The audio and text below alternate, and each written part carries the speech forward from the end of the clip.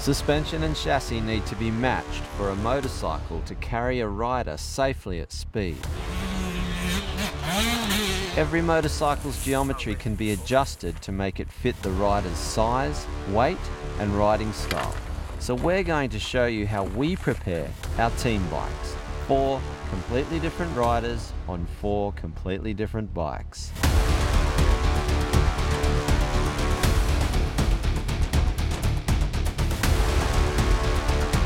One thing I want to do today to start with, and I think it's a big problem that a lot of people have, is they have this idea in their head of what they want their bike to be doing, and it's all the suspension fault if it's not right. They completely overlook the chassis, and I think before you touch your suspension, the most important thing is to get the bike to fit you with the available adjustment.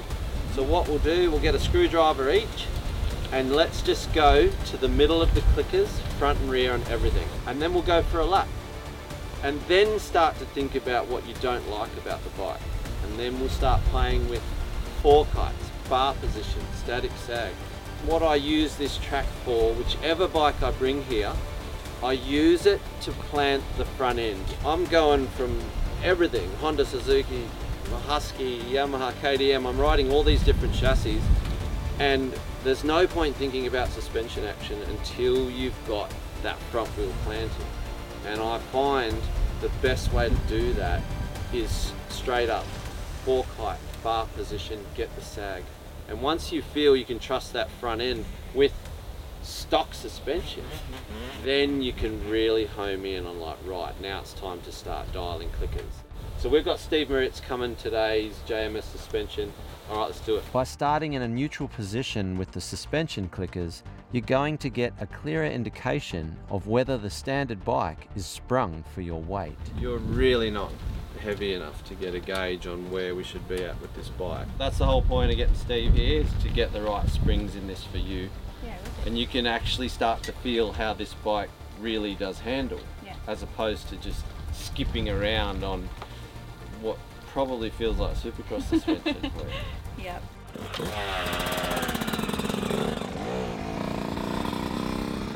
At around 90 kilos, I'm already too heavy for the standard 125 spring rates, but I've managed to mask it a little with clicker adjustments. As for Carson, the standard WR450 springs are ideal for his weight, even in a motocross scenario. He can confidently send the WR into big flatlands, but his biggest issue is in the chassis.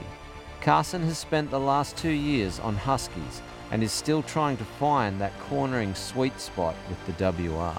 Front was very twitchy and just couldn't get it to sit into the stroke to do the turn. Yeah. Just and when I tried to do it, I'd end up going over the berm and over the bars. I noticed you've got your fork right at the base, so you've got it raked out to the max, and I've made that mistake before, even with the 125, thinking this is a fast track, I want that stability, and I've raked it right out, dropping the forks down, and it didn't give me the result I was after. So I went back the other way, and this is what I was trying to explain to you last night, Casey. Yeah. When you get the fork on that perfect angle to actually telescope properly, all that chatter and twitchiness and tank slap can go away because the fork's getting to do its job. And you've gone tighter, so you get the benefit of railing ruts as well. Yep. Like, it's a clever compromise.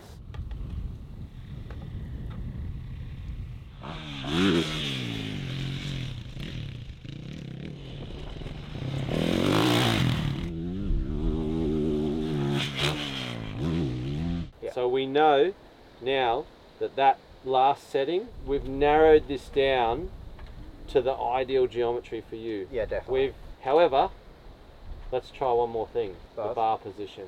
Yep. Because you are forward, that twitch that you're talking about, I reckon we can neutralise that just with your bar positioning. Like, look past the actual comfort and just set the bars more to suit the weighting of the front end. Because it's a huge difference. When you sit central on the bike and you've got the bar position full forward, that weight effect on the front end is completely different to when the bars are full back. And you're not doing anything but just sitting down on the bike. JMS suspension is in the house. Steve, you've met Casey. Yeah, I saw you down Coastal. How you going? Yeah, the day that Riley went over you guys know Riley. Mini Blitz. Yeah. We're at the final stage of, we've done 4 kite, we know which direction we want to go, now we've changed bar position. Yep. Further you go back with the bars, the more leverage you have over the steering. Yeah.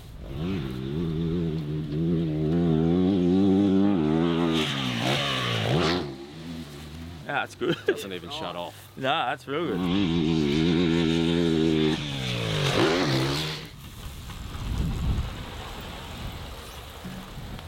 Yes or no with that position?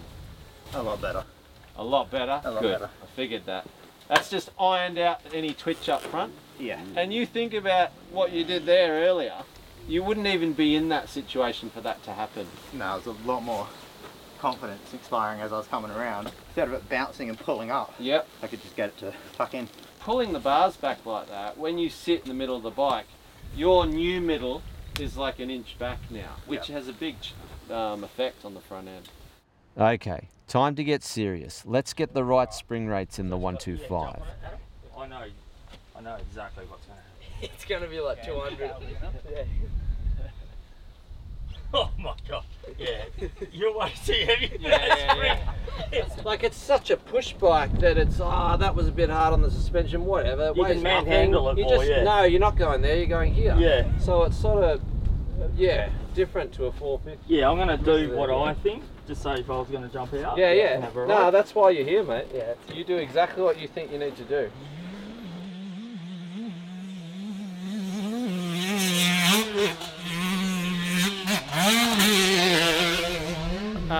All sorts of shit's gone down today. We've turned settings on their head, we've shuffled bar position 4 kites, and so far, well, we've still got a lot of work to do with Casey, but I'm much more at home on the YZ, but I was pretty close anyway. The one thing I'm glad about is Carson's now unlocking the full potential of this WR.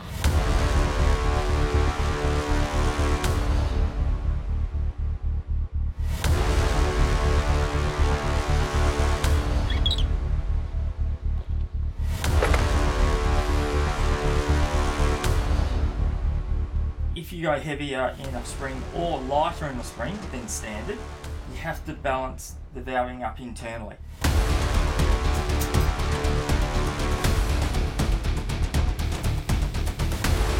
Enter our 4th team member, Jesse Lawton, who's a little late to the party. Our phone call, I had a pretty good idea on what you wanted. Steve's already done it. Yep. So let's just smash out some laps and let's fine tune from there, but I think we're a lot closer to where you need to be now. Yeah, I think we're on the same page from, like you said, from the phone call.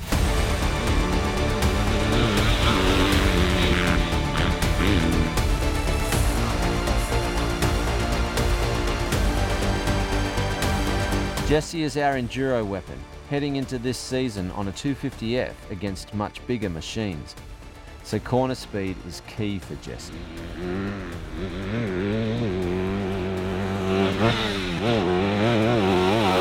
The rear's like pretty good. It's like I don't even know which way to go. Like, You know you're in the zone when you don't know what to change. yeah, I'm not sure how to think about it because all we've done is push the forks through and I'm happy with it, you know. Which is, it sounds like I'm struggling to give feedback, but I think I'm just happy with the bike. We already did the research. Happy, yeah. We did the work. And like it all comes down to our conversation, I knew you were pretty much in the zone with this bike. We just had to knock the edge off the valving and get it to give you access to the full part of the stroke, really, front and back. Well, my biggest concern was it flowing all the way through, and I haven't even had that issue at all. With what we learnt in the other 3 riders, myself included, and the other bikes, we've fast-tracked you to this. Oh yeah. So don't feel weird like, well, shit, I'm just here already and I'm happy. That's good, man. Yeah, you can tell, like it's worked, whatever you've done. Yeah, you didn't even have to post it to the East Coast.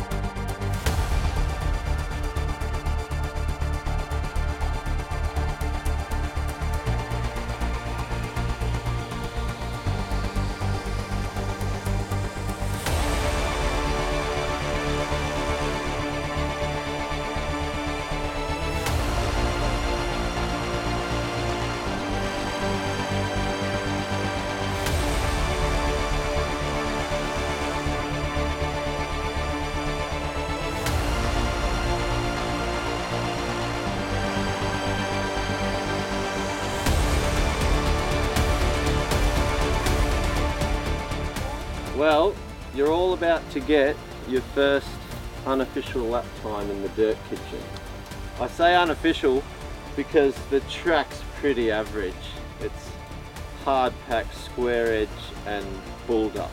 So after your lap time, we're going to work out the differences between each rider, and whatever that time difference is, times by 5 laps, and that's going to be the stagger.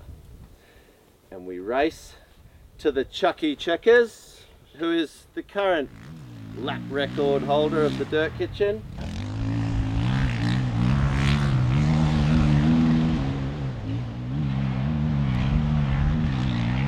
Game on.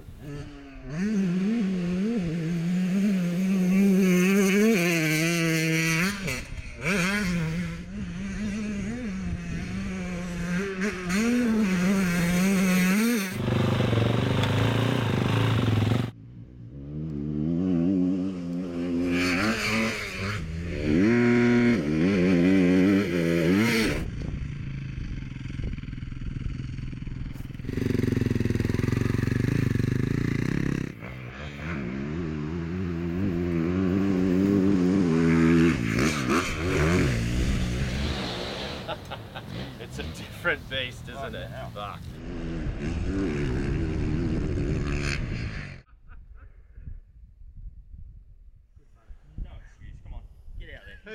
Everyone is pushing harder now, and while we expected the big WR450 to run the quickest lap time, Jesse came in 2 seconds quicker on the YZ250F. Casey has a 2.5 minute head start on me. I've got a 50-second head start on Carson, and then Carson has only 10 seconds on Jesse. Let the games begin. You got 10 seconds. Hey boys, eat my dust.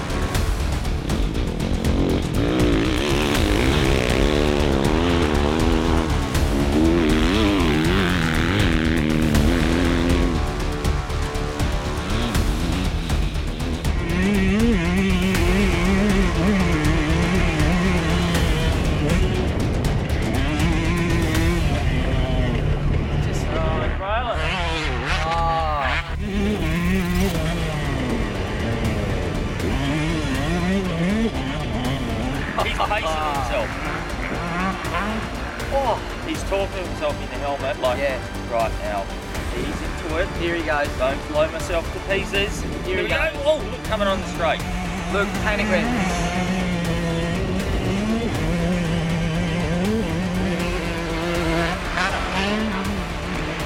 Style from him. That's style. He's on the wood with the 129. Oh! Here he is.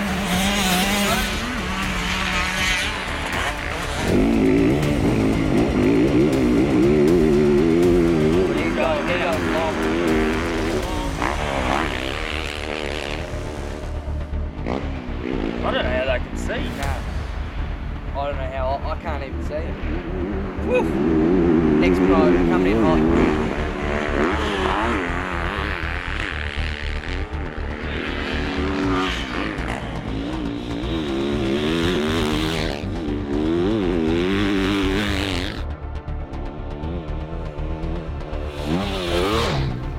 final lap. I'm now in striking distance of Casey, and Carson is now in striking distance of me, while Jesse is still circulating in the heaviest dust.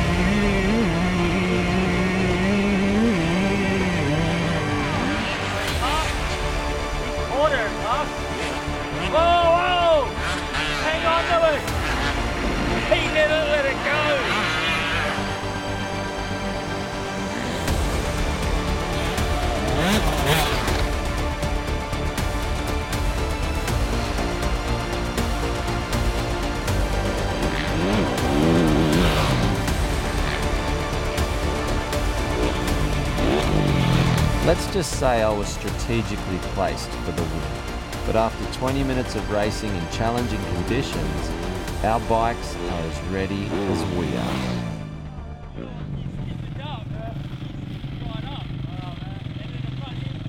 Big ask at the back, eh, Jesse? Oh, yeah. Let's not talk about it. Looked like you did a desert race. Steve, Yo. that is the best finale because we all switch off about the bike. Yeah, It's just attack mode and the bike does its job. Yeah. Everybody was pushing. It's sketchy as. No one binned it.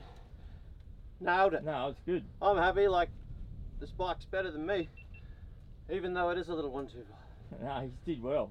Far out. Pretty impressive. What do you think, Casey? I reckon the track got worse It as we did. were out there. That was tough. Rapidly, hey? Yeah. that was It never tough. gets this many people motoring in one hit, you know? Yeah. Bikes are ready to race, I think. Obviously, we got some fine tuning in the bush to do now, so we'll go have lunch and chill out, and that'll be the Savo session. Yeah, wicked. But mate, Steve, to deal with 4 completely different riders on 4 completely different bikes, that's a successful 2 days so far. Oh, thanks. That's good. Nailed it, mate. Thank you. But thanks for watching, guys. Don't forget to subscribe to my channel, Riemann 1. And in the description, check out the link for JMS Suspension. Steve Moritz and our sidekick Mini Blitz have transformed these bikes for this episode. And yeah, we're all set to go wherever we want now. Travel, racing, bring it.